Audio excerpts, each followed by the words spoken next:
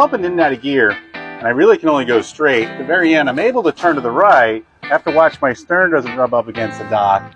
And now I'm going to wheel all the way left and reverse. And I'm doing that so I don't go any further forward and hit that one. The bow's going to start turning to my right, my stern slide into my left. I'm actually going to back up a little bit to my left or port side just to get some space here. And there you go. My stern went over to my port side, my bow to my starboard side. Now I'm lined up and I can get out of here, forward gear. I wheeled right a little bit. I can exit the fairway now.